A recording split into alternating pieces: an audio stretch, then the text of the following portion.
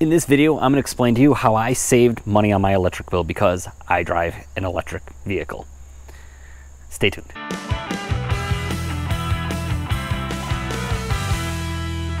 Hi, welcome to another episode of Double J's List. If you get a chance, please subscribe. I'd really appreciate it. Hit the like button too, that'd be great. But today I'm going to explain to you how I saved money on my electric bill because I have an electric vehicle. Here in Western New York, there are a few companies that deliver electricity to your home. Typically, it's not your choice. It's something that is delivered to your home via, this is the electric company that works with power lines by your house. In my case, we use New York State Electric and Gas, otherwise known as NYSEG. On their website, I found a link, and I'm going to post it below, that allows you to apply for a discounted rate because you have an electric vehicle. The first part of that rate is they come to your home and install a day-night meter. So they call it day-night meter. So what it does is it measures the amount of electricity during the daytime, and then it uses a separate meter to measure the amount of electricity used during the nighttime. The cutoff time is 11:30 at night, and then at 7 in the morning it goes back to the day meter. So my electric rate previous to getting this meter installed was around 13 cents a kilowatt hour.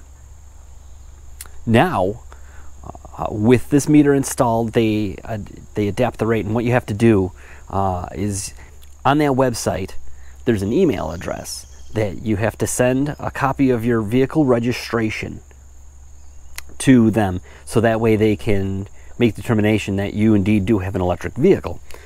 I ran into a couple little hiccups with NYSEG because apparently I'm not the registered person on the account, despite my name being on the envelopes that are addressed to us. It was my wife, for whatever reason. Maybe she called to make the account when we moved into this house. I can't remember. It's been a long time. So I wound up having to have my wife send the email from her email account. They understood that, and then they finally said, okay, we're going to go ahead and send you, send out this meter. Man showed up at the house one day. They don't really tell you when. I think I got like an email like the day before saying they were going to come out. And he knocked on the door, said that your power is going to go out for about 30 seconds while he switches the meter. What he replaced was that old electric meter that has needles and it looks like a turntable spinning around it. It was probably original to the house in 1979. And what they replaced it with is this digital meter. And you can kind of see it cycling. Some glare there, but you can see it cycling between its day and night modes and what seems to be like a default. But from what I understand, it is measuring the amount that I use during the day, charging me the rate of about 11 cents per kilowatt hour, which is less than what I was paying overall before anyway, and it charges me only about 6 cents per kilowatt hour at night. So compared to the 13 cents I was paying before, huge discount. It's already really inexpensive to run an EV on a normal rate, and here in Western New York, since we're near so much renewable energy, it winds up with the 13 cents a kilowatt hour, from what I understand, is pretty low compared to other parts of the United States. Put some comments down below, let me know if that's true or not. But either way, now I'm only paying 6 cents a kilowatt hour when I charge it at night. And you can set your Chevy Bolt and probably a lot of other electric vehicles to charge automatically at night to take advantage of these low rates. And we're going to go take a look how. I'm going to show you, so stay tuned. We're going to go and sit inside the car and I'll show you how I set it up. Okay, well, we're in the Bolt now, and I'm going to show you how to set this up so the car will automatically start to charge no matter what time you plug it in to take advantage of your energy provider's discounted rate at a certain time. So we're going to start off here on our home screen. The first thing you can do is you hit the energy button. You can either hit it at this bottom shortcut here or on the actual button here. You're going to go ahead and press the charging button, and then you go to charging options, and here's where you're going to go ahead and scroll down. You see delayed charging. You press that and turn it on. Here you can set it up to say that I always need to be fully charged by a certain time. I set it for 6 a.m. so that way no matter what in the morning my car's ready to go. it will actually cause it, I believe, to start charging before the discounted rate if it knows it needs that time based on your home charger's amperage rating. My amperage rating is 40 amp, so I don't think my battery would have to be very, very low in order to have to start before that. So I don't think that really matters too much, but just in case, the car can figure that out for you. Make sure you have a full charge when you're leaving the house.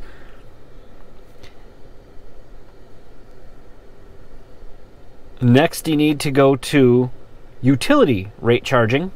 You turn it on. You can do the different settings.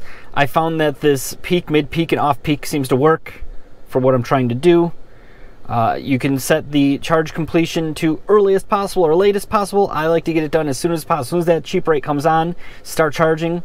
So that way you can always leave if you need to in the middle of the night or whatever. You have the most battery at the earliest opportunity. That seems to make sense for me. And now you can change your so okay. Some electricity providers have different times to use that rate for some energy providers will actually say, okay, in the wintertime we'll start it earlier or later or whatever it may be. According to NYSEG on the website that I posted, they don't do that. It's the same times year round. So I set it to yearly. Then after that, you go down to the weekday schedule, and you can tell it on the weekdays that you need it to start. And the only way I got this to work is because mine starts technically at 11:30 at night, and then that's its own day, and then it has to go to 12 a.m. So I got it set at 11:30 to 12 a.m. I got it set for off-peak, and then from 12 a.m. to 7 a.m. also off-peak. So it starts typically at 11:30. It'll start charging itself if I'm plugged in. And then it knows that it needs to be done by 7 or earlier, so we're not paying extra for the rate. So you click on each one and you can manipulate it in certain ways. You can figure that out on your own for whatever your company's is. And then after that, you're all done. You just go ahead and go back to your home screen, and that's it. So you know when your vehicle is set up, because if you've just got a Bolt, you know when you plug in your power charger, it takes a couple seconds and then it does one beep outside the car to let you know that it's charging, and then there's no errors or anything like that. When you plug it in and you're using this delayed charging feature, instead of one beep, you get 2 beeps, and that's letting you know, hey, it's ready to go and it's going to start charging when you told it to start charging. It's pretty neat. So you know that the system then is working. So honestly, it's not that complicated, and I'm spending even less now to drive this car than I was before. So at 6 cents a kilowatt hour, I go about averaging, according to the, actually I can show it right now, energy wise, my history. So since the last charge, I've been getting 4.4 miles per kilowatt hour. Typically, I'm only getting like 3.3 overall for the life of the car since I've had it with the 4,200 miles that we've got on it now. So let's just call it 3 miles per kilowatt hour. And that means for 6 cents, I'm going 3 miles. That's incredibly cheap compared to what gasoline costs. Even if you've got a car that's getting like 40, 50 miles per gallon, this is a fraction of that. So what a deal. Awesome. So if you like this, please subscribe. I appreciate it. I know a lot of people like the Bolt content, so I'll try to get more Bolt content out. And hit the like button, and thank you for watching.